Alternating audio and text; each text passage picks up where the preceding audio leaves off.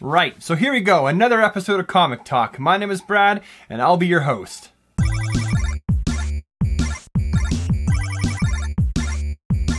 So for today, we're going to be talking about Superman issue number 27. So both of the covers for issue number 27 of Superman are very different. The one we have Superman and John kind of flying away from the farm, looking longingly as if they're never going to go back to the house again. And it doesn't really coincide with what you're reading on the inside. Yes, they do go off on a family trip, but it's nothing like what you see on this cover. I think it's completely misrepresentative of the inside of the story, while the other cover has Lois, John, and Superman marching through what appears to be a very 4th of July / Independence Day themed battlefield, and just having John and Clark playing the drums and Lois playing that flute. I think that it really matches the overall theme on the inside between the covers, and you'll see why when we get further into this video. Now, our story begins with a very exhausted Superman just wanting to get home. He's been gone away from the farm for quite a while. He's exhausted. He's so tired, in fact, that on the way home, he falls asleep in midair and manages to crash land in his own backyard before coming into the house and seeing an exhausted John and Lois, who were trying to wait up for Clark to come home, but they themselves fell asleep. Everyone is exhausted due to the previous events in Superman comics, and they just need a break. Now, Superman is so exhausted when he comes home, he finds the sleeping Lois and John, puts each one over each shoulder, goes up the stairs, puts them in bed, and then he himself passes out in bed. He takes off his super shirt, but leaves on his super pants and boots, and just passes out face down in bed.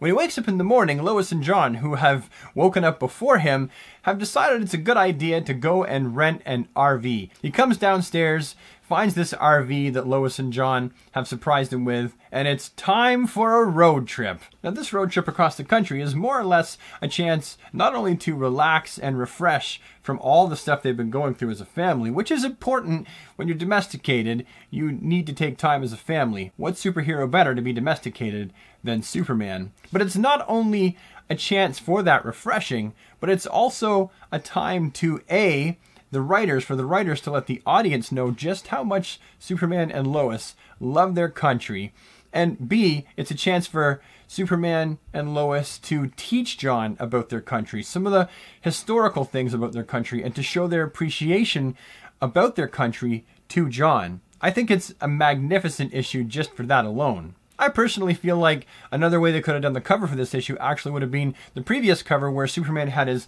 arm out and there was the eagle and the American flag behind him. They could have done that exact cover, but had Lois on one side and John on the other. And that would have been a miraculous cover as well. Someone could have done a variant of that. Instead, we got Superman and John looking back and all sad like puppies and stuff. I didn't like that cover, okay? I think I've already covered that.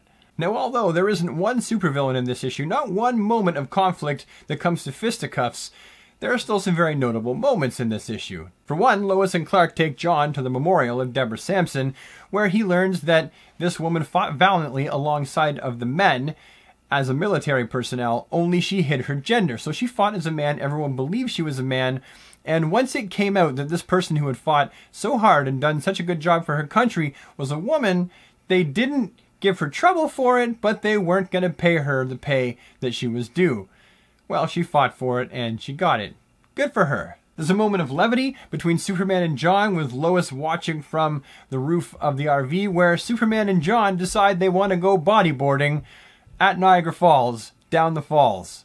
It's awesome. And it's one of those moments that is just perfect for a Superman comic that revolves around Superman and his domestic life. Seeing Superman being playful with his son, John, it was a breath of fresh air compared to all of the heaviness that we've seen in the past who knows how many issues.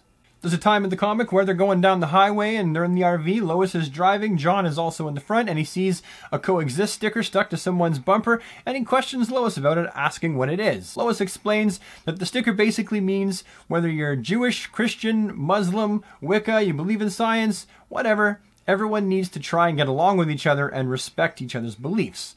Thus the term coexist. She goes on to relate that one of the wonderful things about America is that it was a country that was founded on religious tolerance and freedoms, and that nobody should be persecuted or shot down for their religious beliefs or the lack thereof.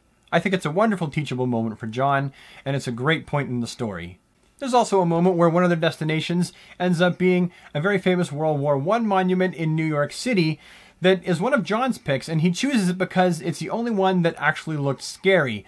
In his own words, it looked like the soldiers were running out of hell. They also end up at Independence Hall in Philadelphia, where Clark and Lois explain to John that yes, although the people behind the walls here were not fighting a physical war and getting in the way of bullets, they nonetheless had quite the battle, because it was no easy task getting the Declaration of Independence and the Constitution made, but just the Declaration of Independence itself was an act of treason, and the punishment for treason was hanging from the neck until dead. And so the men who fought behind the walls as well for America's freedom were also just as valiant, and again, they handled that quite wonderfully. Now, for as much as I liked all of those previous scenes, I gotta say there's one more that warms my heart that much more, and that's the scene where Lois, John, and Clark happen upon an ex-military vet that is clearly disabled. He's in a wheelchair, and they take him out for dinner at a diner, where the people really aren't treating this military vet very well. They kind of want him to leave, and Superman is having none of it. And so, as Clark, he kind of stands up and he has his say where he talks about the fact that this military vet fought for the freedom of Americans, and his face should be up on the wall and not the pictures of celebrities that they have there. And some people like it and some people don't, but that's the price you pay to speak the truth to a bunch of ignorant people. Some people are going to applaud you, and some people are just going to get offended. Now, I think that it's really cool that they took the time to address this very real situation / problem in this issue. American vets every day are treated quite poorly by a lot of their countrymen. Yes, some people treat American vets like they're heroes, while others tend to treat them quite poorly, even though they themselves would never go and stand in harm's way to defend the freedoms that they currently enjoy on a daily basis. After all, independence / freedom is not something that was fought for once, but rather it's something that is maintained on a daily basis. Now, the whole issue basically ends up with the Super Family having their trailer parked at a trailer park for the night, and they're having a marshmallow cook-off beside the trailer over a fire. John's falling asleep, Superman puts him to bed, Lois and Clark end up on the roof of the RV, sharing each a glass of wine, when Superman's Justice League watch goes off, and off he flies into the night. Now, this issue is wonderful for a multitude of reasons. Not only did I like the artwork on the inside, it's not everyone's cup of tea. I happen to like this artist, and I love the cover art. I wish that he did all the work on the inside, because I like his artwork just that much better. But this issue is exemplary in the fact that they took America's hero, because make no mistake about it, Superman, although he's a hero for the world, he is America's hero. And they used him and his family, this domesticated family man Superman, to make a love letter about America to Americans. I think it's brilliant. And I think that it couldn't have worked better than with him. It wouldn't have worked with Batman, Green Lantern, or Flash nearly as smoothly as it does with Superman, America's hero. Now, I give this issue a straight up 10 out of 10 because I can't think of anything about it that I would like to change. I enjoyed the artwork and the story. I love the cover art, at least for the one that I got. So for me, it's a straight up 10 out of 10. Would buy again. As a side note, I really wish they would take all the coverage here that George Jimenez has been doing for Superman comics and blow them up and turn them into posters and sell them online at the DC Collectibles store, because I would love to line my wall with these covers. They're awesome. Anyhow, that's my story and I'm sticking to it. Thank you so much for watching this video. I really appreciate you taking the time to do so. If you liked it, please slap a like on it. Leave any comments you have down below. Subscribe if you think you might want to see more of this content. And I will see you with the next episode of Comic Talk. Goodbye.